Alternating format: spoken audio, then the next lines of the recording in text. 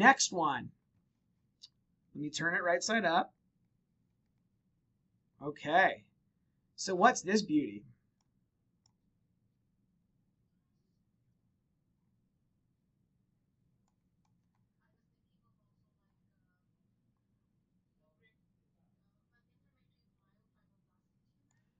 So you guys really notice the fact that there's a lot of inflammatory cells scattered about in this thing. It is a myxoid lesion, but lots of inflammatory cells, right?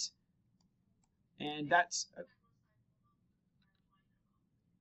yeah, so you could think of a low-grade myxofibrosarcoma or myxofibrosarcoma grade 1. You could also think about low-grade fibromyxoid, I suppose, because it's got pink and blue areas and kind of variable cellularity. The one thing I would say is that looking around this lesion, most of the cells, oh, that area is out of focus, I forgot. There's one part of this slide that didn't scan in focus. But let me find the area that did. I feel like most of the cytology of these cells is very bland. You got these nice little nuclei, they're pretty uniform. They've got some pink cytoplasm. A lot of them are spindled, although some of them look a little bit kind of reniform, like little bean-shaped nuclei. You can kind of vaguely appreciate it here, maybe, or here. But there are some that kind of have a bean-shaped look with a little blob of pink cytoplasm. And so that can be pretty helpful, I think. But I would, for myxofibrosarcoma, even grade 1, to me, there must be at least some pleomorphism. You got to have at least a little bit of scattered, truly atypical cells to be able to recognize or to meet the diagnostic criteria for that tumor. So what I will tell you is that this is a hypocellular myxoid lesion. It's, here's the skin up top, right? It's kind of a circumscribed nodule or multinodular mass in the subcutis. You saw it has scattered inflammatory cells. Particularly one cell I want to point out is it's got not just lymphocytes, but it has some scattered neutrophils in it. I think we saw them best in that top area. Scattered neutrophils in a myxoid tumor is a really useful clue, and I'll tell you in a minute what it means. Yeah, there we go. There's like some scattered neutrophils in the background, and that is an unusual thing. You know, neutrophils, I feel like neutrophils are only present like in dermpath too. In certain things, like they usually mean something when they're somewhere. They don't just kind of hang about. Like lymphocytes, you can find them anywhere. They're like a dime a dozen. But I feel like neutrophils, they're usually there for like some sort of reason. I don't know why that is, but it seems like it. And then down here, there's sclerotic collagen probably related to this ruptured structure here. And what is this? What's that?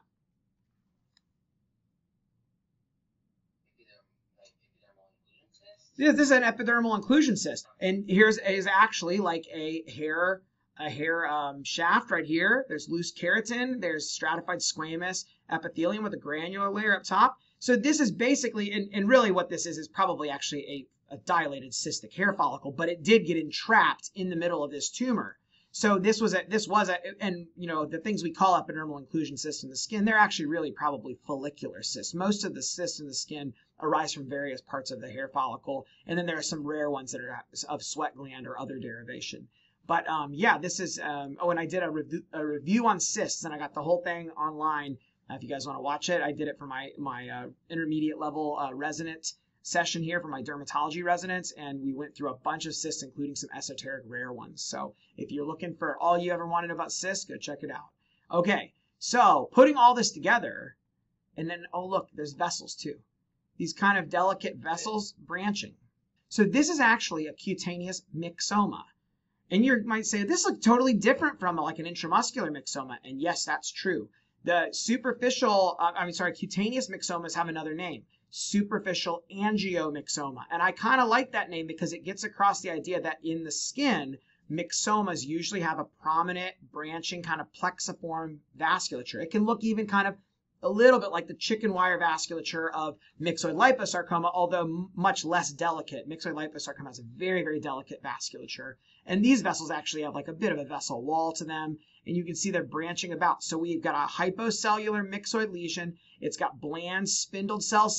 There's a good one. Some of them, I hope that transmits across, have a bean-shaped nucleus with a little fat pot belly of pink cytoplasm. Yet another thing that Mark Edgar taught. See, he really liked to teach these funny little visual clues. And for some reason, the way his brain was wired is like, it totally is exactly every little pearl of what he said. Oh, this looks kind of like this. I was like, yes, that's exactly what it looks like. So I don't know. It's like we're kindred spirits, I think. And then cutaneous myxomas, in addition to having the branching vessels, and this kind of cell right here, this little pot-bellied bean-shaped cell, is very similar to the cytology you'd see in a deep myxoma, like in the muscle, an intramuscular myxoma. But in intramuscular myxomas are usually less vascular. And the other thing that cutaneous myxomas have that's unique is they sometimes have scattered neutrophils in them. I do not know why. I don't know if anyone does. And it's not always there. I can't remember if it's 30 or 40%. But when you find it, it's a really helpful clue. So if I see a myxoid hypocellular tumor in the skin, the first thing I do is, are there any neutrophils? That can be a helpful clue. The other thing is I think about half of these will entrap adnexal structures. So you can get cystic hair follicles with keratin lining. I've also seen ones with entrapped sweat ducts, sweat glands, and they often, because they get trapped, they fill up with sweat and they get cystically dilated and distorted. So I've seen those. So entrapment of adnexal skin structures is a useful clue for myxoma. They also tend to be multilobulated like this. And I think those are all nice features. And this one does have a little bit more sclerotic collagen than usual. And I think that that's partly due to the rupture of the cyst. So superficial angiomyxoma, aka cutaneous myxoma. And there's a syndrome that sometimes has these. And what is that?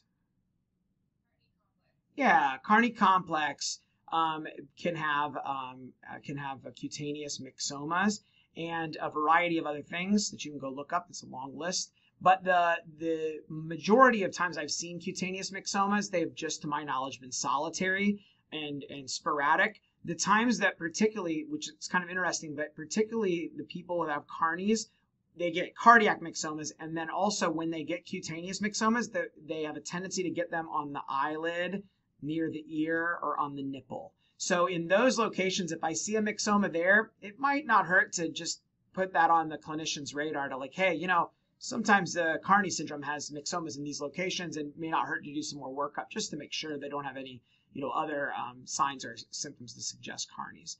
And they do have a decent tendency to recur. They are benign, but I think something like half of them can grow back. So local recurrence is not uncommon. But I feel like if the majority of the lesions excise, it's fair to just watch full weight, and if it grows back, then you can take it out then because they are benign.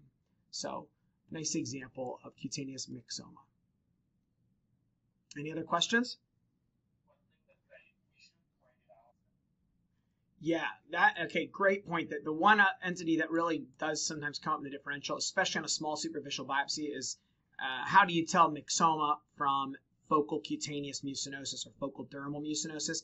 Usually those are smaller and centered in the dermis, but I've definitely had times, particularly on a partial biopsy, where I couldn't be sure. The good news is they're both benign, but again, that lesion is just a deposit of mucin or myxoid material in the dermis and really doesn't have any risk of recurrence or anything to my knowledge. But these sometimes do recur and have sometimes a syndromic association. So the things that help me is if it's multilobular, if it has got prominent vasculature, if there's scattered neutrophils.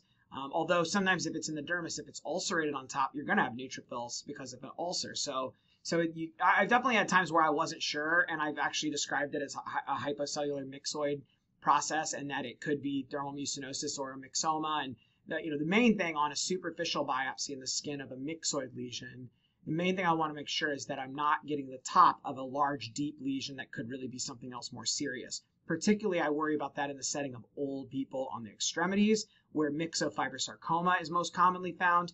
And the surface of a myxofibrosarcoma in the dermis, they can be very hypocellular and have bland areas. And on a partial biopsy, they could be pretty tricky. And I had one not long ago, actually, that I diagnosed as a punch biopsy, and they were concerned it was a big basal cell or a DFSP. It didn't look like classic myxofibrosarcoma clinically, and I just got a punch biopsy, which thankfully had very obvious atypia and was definitive.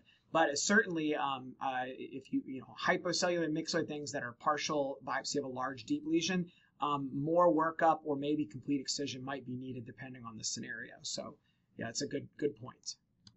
All right, I'm editing this and adding in after the fact. This is my little triad of questions for intramuscular myxoma.